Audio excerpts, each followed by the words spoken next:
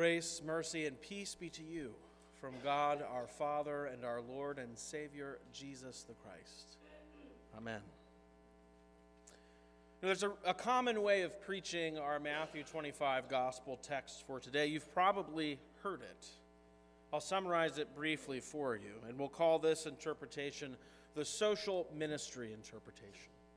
That is, when Jesus on the throne in glory says to those that when you've done it to the least of these, my brothers, you've done it to me, he's simply referring to all needy people in the world, whether they're poor or hungry or thirsty or sick or imprisoned. You've probably heard that one before. And you've probably heard it preached that this isn't a good works salvation narrative because it's because therefore, not if then. Maybe not in those words, but in verse 34, Jesus says to the sheep, "Come, those who have inherited, they've got their inheritance from the Father before the foundation of the world." Right? "Come, you who are blessed by my Father. Inherit the kingdom prepared for you from the foundation of the world." And because of this inheritance they've been given, their life looks a certain way. They help those poor and needy. Well, I believe this is actually a misinterpretation of this particular text. This interpretation hinges on one major word: brothers. How to be interpreted when Jesus says, "The least of these, my brothers." Is this a general reference or referring to something more specific? Now, don't hear me saying that the exhortation for the care of those in need around you is not faithful to the Scriptures. It most certainly is. As Christians, we are indeed called to help those around us who are in need: the hungry, the thirsty, the poor, the homeless, the sick, and the imprisoned. But I am saying that I think that that's not really what this text in Matthew 25 is talking about. So now you might be wondering, if the least of these my brothers doesn't refer to all people in need, who does it refer to? And if so, how does that change my understanding of the rest of the text? Well, to answer those questions, we have to set the stage that Jesus is setting here in Matthew 25. So we have Christ sitting on his glorious throne, and all the nations arrayed before him. And here in this case, all the nations are those people who have ever lived on the earth to whom the word of God was sent, to whom the word of God was preached. And the next natural question would be, what's the criteria for the separation of the sheep on the right and the goats on the left? The trouble is, we can't answer that question until we really understand who Jesus is talking about when he says, "The least of these, my brothers." Because it is, after all, by his own words, the treatment of these people, whoever they are, that separates the sheep and the goats. So who are Jesus' brothers? Well, in the Scriptures, apart from references to Jesus' literal biological brothers, this term always refers to disciples. It always refers to believers. It sometimes functions horizontally, as from one believer to another. Do not be angry with your brother. Right? Treat your brother a certain way as a disciple. And then Jesus uses this term for himself with those whom he has called as his disciples. So if brother here in Matthew 25 referred to all needy people in the world, it would be the only place in the entire book of Matthew that this word would mean that. Every other time the word brother is used, it's mentioning specifically the disciples of Jesus, the believers. Secondly, we have other places in Matthew where this word is used very specifically by Jesus. In chapter 28, verse 10, after Jesus has risen from the dead, the angels tell the women when they go to see him and he's not there, they say, "Go and tell his disciples that he is not here, but has indeed risen." And on their way, they meet Jesus himself, and he says to them, "Do not be afraid. Go and tell my brothers to go to Galilee, and there they will see me." The exact same thing the angel just told them, except one change. Where the angel said disciples, Jesus says brothers. And it is, after all, in chapter 28 where all the themes present today in our gospel reading come to fruition together. The brothers, the disciples, all the nations, and the Great Commission, and the consummation of the age. I will be with you always to the end of the age. So here, the word brothers does not refer to just all needy people, but to those specifically whom Jesus has sent out with his word, to all the nations. Now that doesn't mean just the apostles on the hill where Christ ascended, but all of those whom through his ministry in the church Christ has sent to bear the message of the gospel. That would be the sense of this word in our gospel reading today. The brothers in general are the righteous sheep standing before the throne, but they too are measured by the way that they treat the least of these, my brothers. It would be odd for Jesus to tell them that the way they treated themselves is their criteria. So therefore, when Jesus says, my brothers, he's referring to a smaller group, those people whom he has called and sent with his word. Pastors, missionaries, lay people.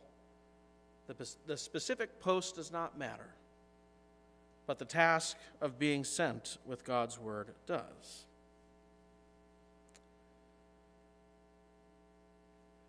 This helps us make sense of why Jesus then answers both the sheep and the goats who are surprised to find out that they have or have not ministered to Jesus himself.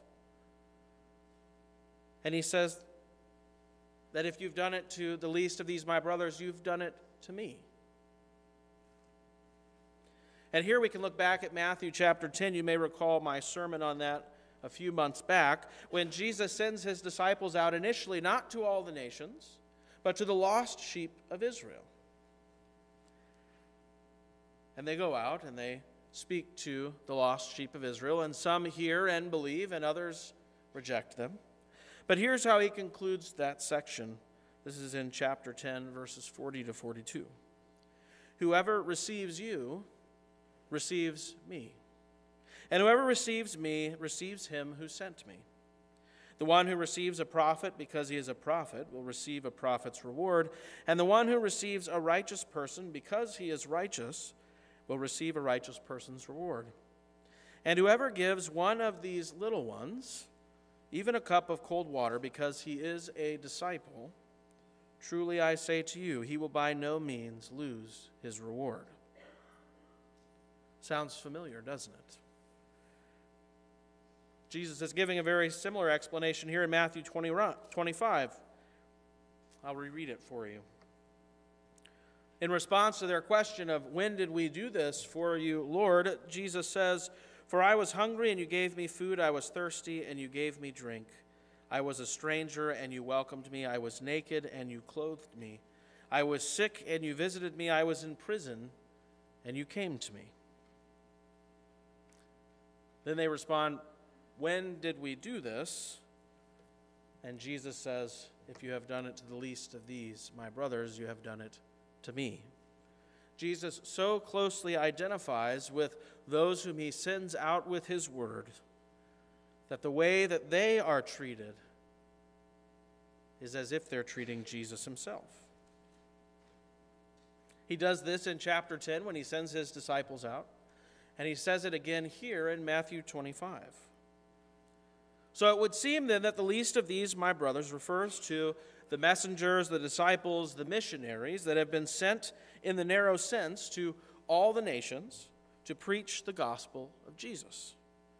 That means that the separation between the sheep and the goats are not based on how many needy people they have helped, but on whether or not they have received the messenger sent to them by God.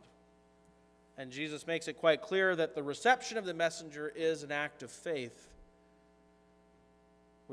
in which he himself is received.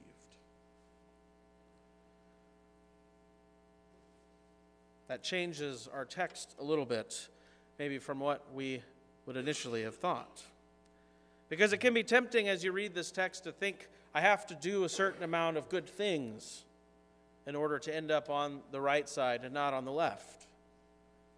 And that I need to keep my eyes peeled for those opportunities. Now again, that is true in a certain sense. Christians are indeed called to help the needy and to consider their plights more important than their own.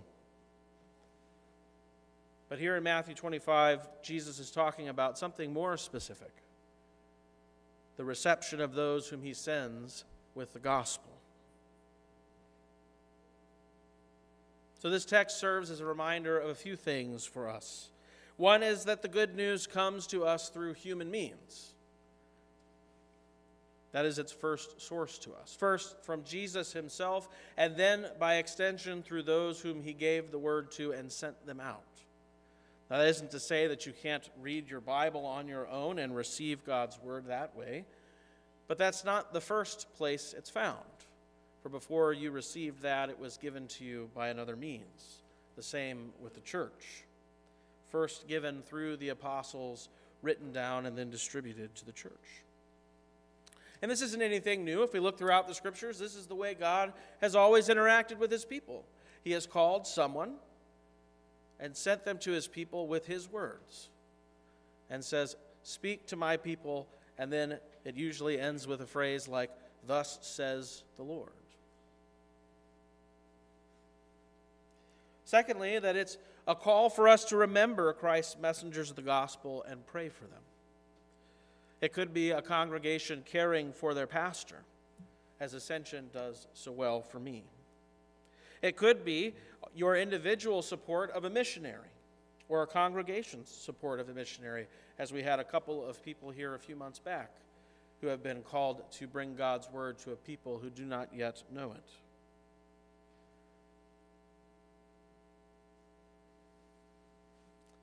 But it's also a reminder for those who are sent to bring the word of Christ that they don't go alone. Christ so closely identifies with those he sends that he says, when you receive them, you receive me. It's also a reminder of humility, to make sure it is in fact the message of Christ that is being shared and preached.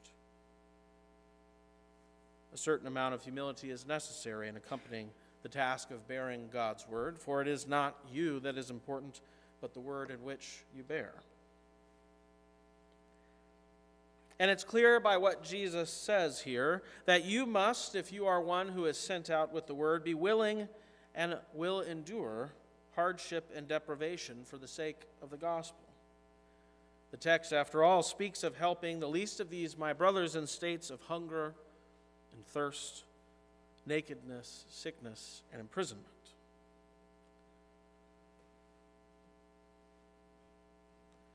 I'll close today's sermon with a quote, and then we're going to say a prayer together. This can be kind of a tricky thing to navigate. Because after all, pastors aren't super special people, nor missionaries. They don't have special superpowers. They're sinners just like you and me. But yet here, Jesus asks us to treat them as if it is he himself coming to us, bearing his word, receiving him, and all that he has to offer, which we do so joyfully, weekly here at church.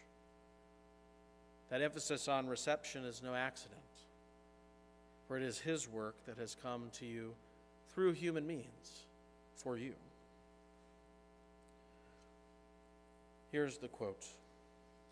It is not just the cause of Jesus and his demands that live on in the Christian missionaries.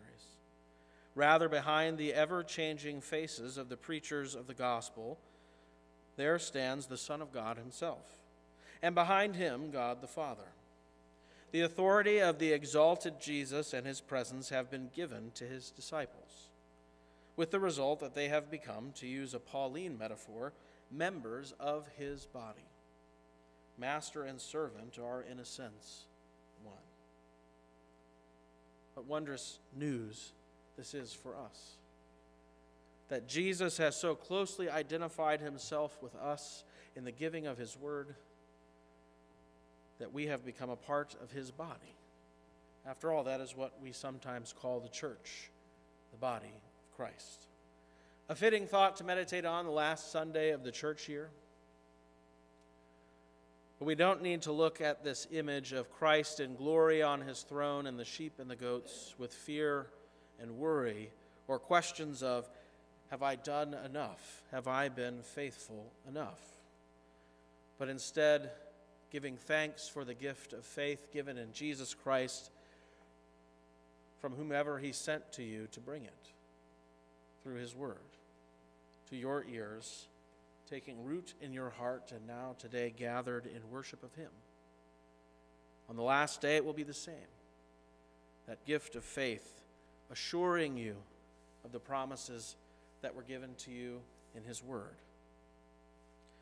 I want you to take out your hymnal. The prayer we're going to pray together is on page 311.